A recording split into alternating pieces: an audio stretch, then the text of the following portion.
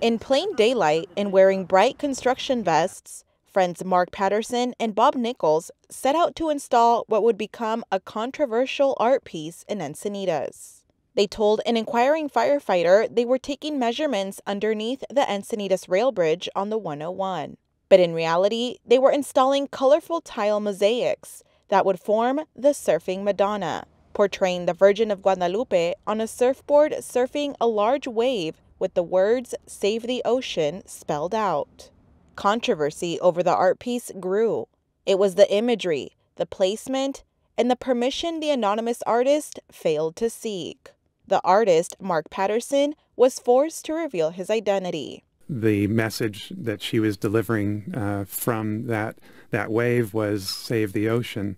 And I think that message in particular is the focus for me of what the mosaic was intended to represent. In an interview from 2011, Patterson told KPBS he assumed the railroad owned the pillar and the art piece wouldn't pose a problem. To me, it looked like the perfect frame for the mosaic, and that's what really called me to it. Alas, the Surfing Madonna had to be removed from the rail bridge, and it took a couple more moves until it found its final destination.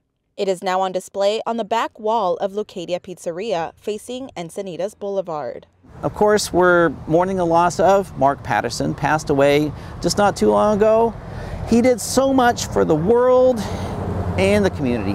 He did great things throughout the world, really. He was a noted artist, but this is his one famous piece, his first incredible piece. He knocked it out of the park. Mike Redman is the vice president of the Surfing Madonna Oceans Project.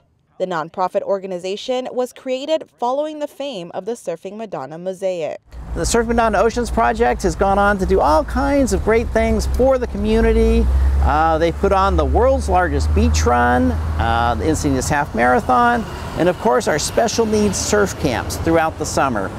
These surf camps get kids in the water who normally wouldn't get there. The organization also holds art shows that support clean oceans, a legacy born out of a spontaneous gift of art. It just blossomed. As we may know, it's got worldwide attention.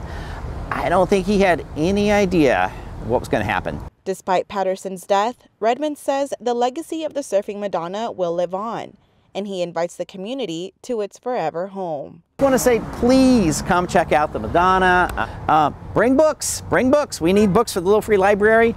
And please come check out the Madonna. A celebration of Mark Patterson's life will be held at Lucadia Pizzeria on Sunday from 2 to 5 p.m. Tania Thorne, KPBS News.